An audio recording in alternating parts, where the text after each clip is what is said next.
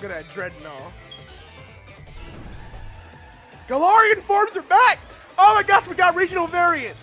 Galarian Wheezing? What type is it? Poison Fairy? What? Levitz. Galarian Zigzagoon! Oh my gosh! Ah! Look at it! Oh my gosh, look at Linoon. It looks like, oh, it looks so vicious. I want one. Wait, what? It evolves again? What? Wait a minute! I'm still. Hold up! Hold up! Hold up! Hold up! They're bringing. We're getting. Wait, does regular Zigzagoon and Linoon evolve into this, or is it just Galarian? Like, but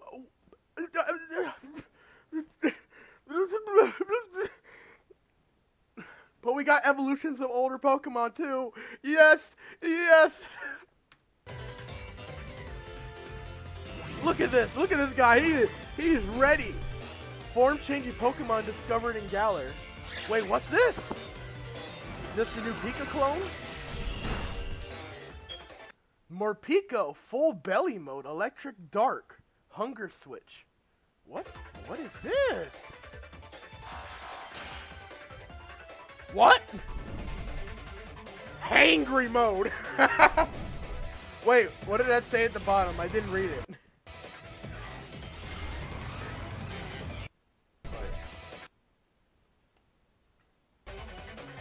Aura Wheel Move changes from electric to dark type. Interesting. I'm guessing he looks like a mixture of like Gengar and what's their face? Dedenne.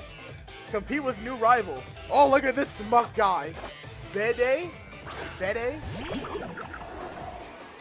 Oh, we got a goth girl. Marnie. Team Yell. Marnie's wild fans. You know, someone actually, I forget where, I think it was like in some video comment section. They basically were saying that what if the evil team is just like sports hecklers? This is literally what it is. They're hecklers. I love how the evil teams have been they just fool around now instead of being like, hey, we're gonna take over the world, guys. But no, it's like, yeah, we're just here to cause trouble. So yeah, we got hecklers.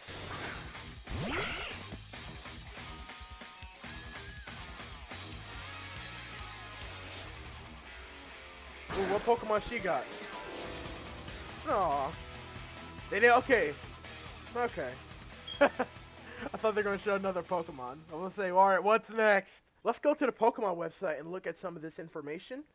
You know, kind of do it like PokeTuber style.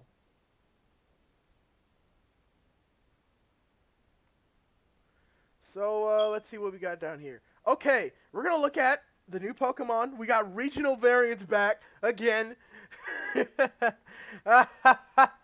And we got new characters and such. Alright. Alright. Let's start with the new Pokemon. First up, Morpeko.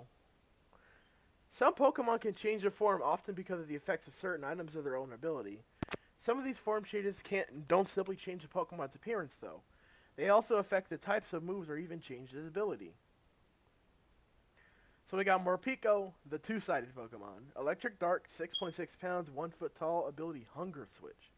It's always hungry no matter how much it eats. Morpeko constantly generates electricity with the sacs in its cheeks. Yes, it's the Pika clone, basically. This consumes energy, causing Morpeko to be constantly hungry. This is why Morpeko is always carrying around berry seeds. Okay. That doesn't really... Oh, the ability's down there. Its appearance change gets when it's hungry. When it experiences prolonged hunger, the balance of hormones within Morpeko's body changes. This often causes its fur to change and triggers more aggressive and volatile behavior. The energy stored up in its chi sacs also changes from electric type to dark type. Ooh. Scary boy. Morpeko's ability, Hunger Switch, is a new ability introduced. This ability causes Morpeko to change its appearance in each turn. In each turn? Interesting. Morpeko's signature move, Aura Wheel, changes type depending on Morpeko's form. In full belly mode, its move is electric type. In hangry mode, hangry. I still have it's called hangry. The move becomes dark type. Alright. Okay. Hangry. Alright, let's get over to... Okay, I want to get to Obstagoon, but first let's get to Zigzagoon Galarian form. Galarian Zigzagoon. I can't believe they... I honestly thought they weren't going to do regional variants, but I'm so glad they did. Okay, we got Dark and Normal Zigzagoon with Pickup and Gluttony. Okay, isn't that usual? The free-wheeling original species of Zigzagoon. The Zigzagoon in the Galar region move about however they like and never settle down. They're known to inhabit all areas of the region, including fields, forests, and even towns. There is some speculation that the zigzag movements of the Zigzagoon in other regions stem from the restless nature of Galarian Zigzagoon, which is considered to be the oldest branch of the species. Interesting. Galarian Zigzagoon enjoy battles and will charge at people with other people in an attempt to provoke a fight. This Pokemon usually succeeds in starting a battle with other Pokemon, but humans tend to think Galarian Zigzagoon is just playing or showing affection. It seems to cause Galarian Zigzagoons from frustration when people don't get angry enough, even though it's trying to provoke them. It's like, come on, guys! I'm not trying to be cute!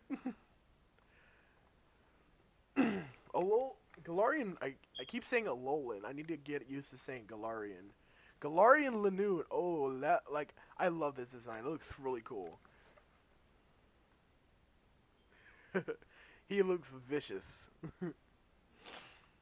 Galarian Lanoon can reach speeds up to 60 miles an hour. It can deliver devastating tackles and headbutts. These attacks with destructive force to even knock a car away. But they can also throw Lanoon off balance if they miss. It's popular among unhappy and angry youths. Galarian Lanoon are rash and fearless and recklessly pick fights even with opponents stronger than themselves. Their fearlessness as well as tendency to attack opponents head on make Galarian Lanoon popular along the disaffected youth of the Galar region who have nowhere to direct their frustration and anger. This is literally the millennial Pokemon. Alright, now we're going to get to Obstagoon. We got not only did we get an evolution of an older Pokemon, but we got a branched evolution from a regional variant of the Pokemon. This is very interesting. Living in the unique environment of the Galar region, some regional forms have developed unique evolutions unseen in any other region. Obstagoon, which evolves from Galarian Lanoon, is one example. Do you think we might be getting an evolution of, like, Galarian Weezing? That'd be lit. Or, like, let's say we get, like, a Galarian, let's say we get a Galarian Farfetch'd, and then it evolves into whatever that it'll happen. So it's the blocking Pokemon, Reckless and Guts. Evolution is spurred on by a harsh environment. The Lanoon of the Galar region live in harsh conditions compared to one found in other regions. With fierce competition against others of their species, their survival instincts have been honed as a result, leading to the evolution of Obstagoon. It uses Obstruct before counter-attacking. What is this, a new move? Through Obstagoon, though Obstagoon is completely combative, it seems that it won't often launch the first attack. It will taunt an opponent, goading it into attacking. When it does, Obstagoon will cross his arms and meet the oncoming attack with his Obstruct move. So it's like a counter move? Okay. But yeah, this Pokemon looks really sick. I kind of want to put this on my team. Alright, then we get on to, did I miss anyone? Oh, yeah. Galarian Weezing. Look at this. He's got a big old chimney on his head. And their top hats, and he got mustaches. Oh, my gosh. Amazing. Poison Gas. Poison Fairy. Levitate and a mystery ability. I wonder. Are they trying to hide something from us? It emits purified air from the tops of its heads. Galarian Weezing consumes polluted air and poisonous gases for sustenance. The air and gases get absorbed and will have toxins removed before spewing out again from the tops of Weezing's heads. Apparently, the air produced through this purification process is very clean. So basically, they made a clean Weezing. Poison gas gathers around its mouth. The toxins accumulated within Weezing's body form a concentrated poison glass clouds that leak out and drift from it. The gas is so potent that even a whiff is enough to stun and immobilize an opponent. It's Weezing's best weapon during battles.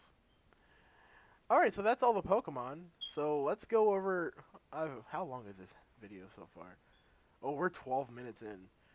Let's try to be quick. We only got 2 more things to cover. Being Team Yell and the rivals. Let's get to the rivals first.